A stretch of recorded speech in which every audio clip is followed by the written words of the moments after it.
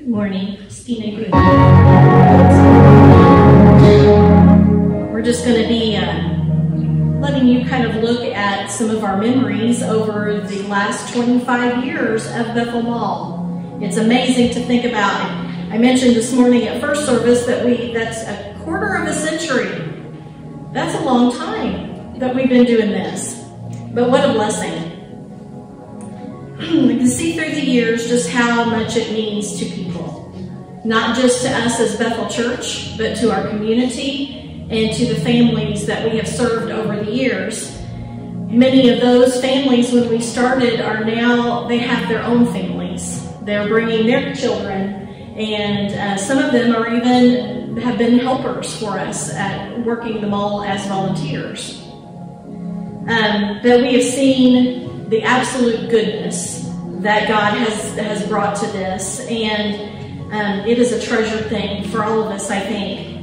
And probably as you look at these pictures, you think of moments and of people that maybe aren't even with us any longer, but hold a special place in our hearts and in our minds when it comes to Bethel Mall and what it represents. We want to celebrate the goodness that God has delivered to us through Bethel Mall for this 25th year, and just how people have fallen into place over the years, offering their times, their gifts, and their abilities, and maybe for some even stretching a little bit what they thought they could do. For example, I don't like feet. But yet God had called me one day. There was a little lack of help in the boys' shoe department.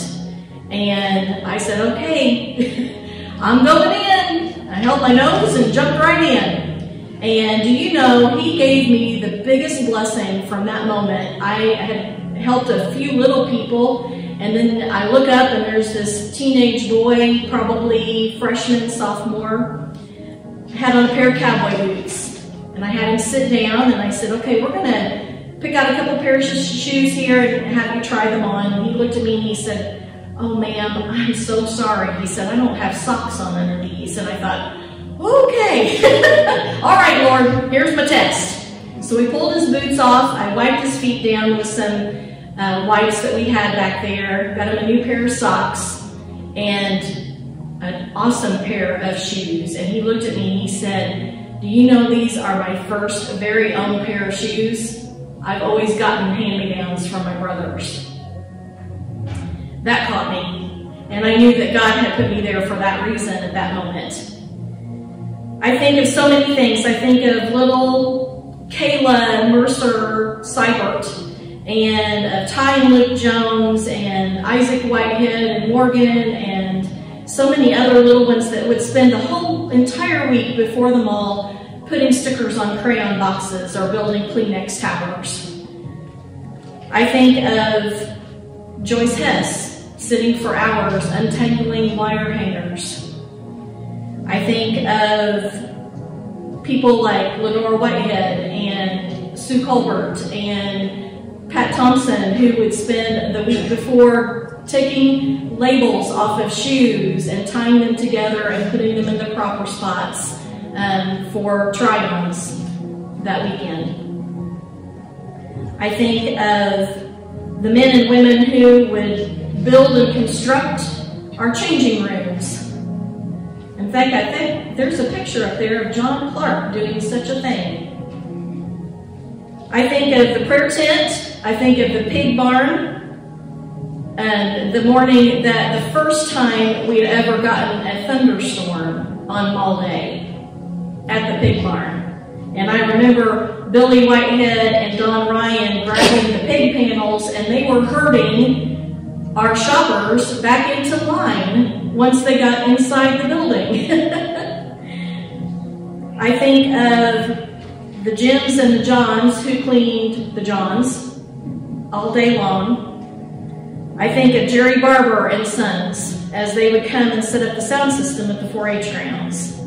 And I remember the meeting that we had when Wayne Batchelor said, you know, I wonder if we could use like a little name tag or a lanyard that would help us with the shoppers. And then we're still using those today. I think of Bev Armstrong, the lady who does not like to shop, in her little blue VW Beetle with shoeboxes stacked to the ceiling. And I always teased her that I was going to get her a license plate that said BOGO Queen. I want to celebrate the moments where we saw firsthand the excitement of the kids as they tried on a new outfit and caught a first glimpse of themselves in the mirror. I think of that special first little girl that Mint Barber grabbed the hand of one year and discovered that her favorite color was pink. Look what Mint is wearing today. The girliest little girl that could have come through that line and got the perfect personal shopper. I think of Terry Jones and his deconstruction crew coming in at the end of the day. Oh, what a blessing. Can I get an amen? Yes.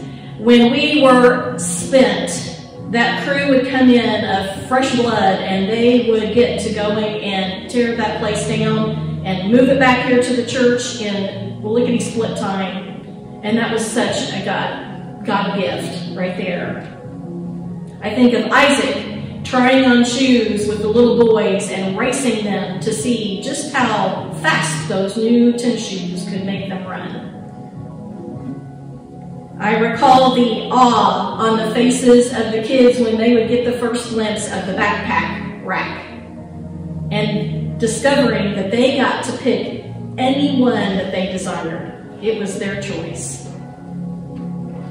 I remember outfits fitting perfectly and how the kids would get to walk around and fill those backpacks up to the gills with the things that they needed to start their year off, just like all the other kids.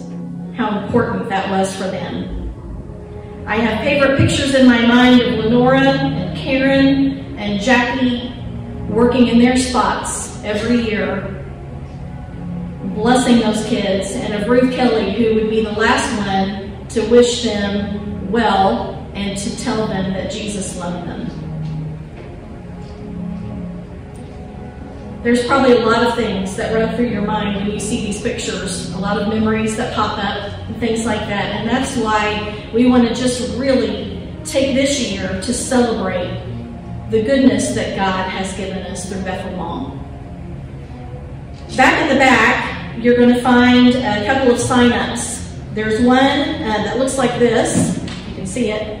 It's a volunteer sign-up. Down the left side of the panel on it, it has places that we need your help.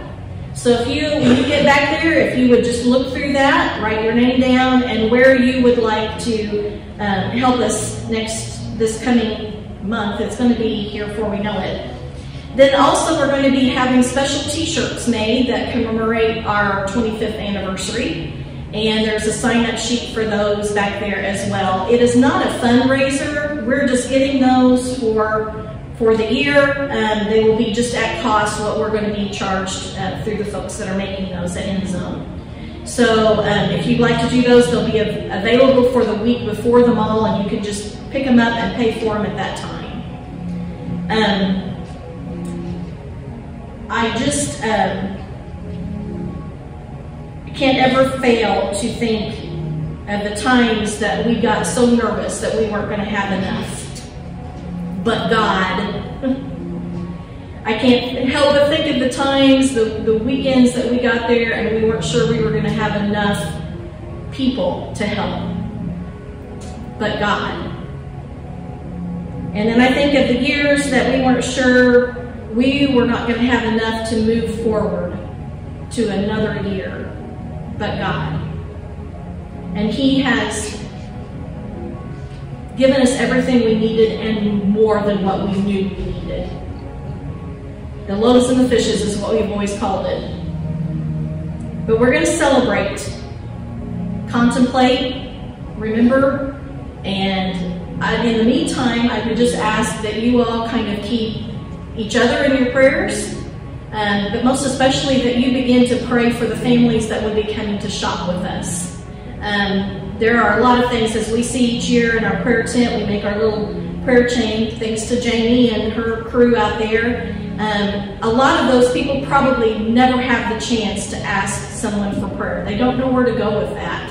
Maybe they don't know how to pray. So it's always such a lovely thing that not just the kids, but the families can come in and put in prayer requests. And some of those that we read each year are overwhelming sometimes, the needs that they have.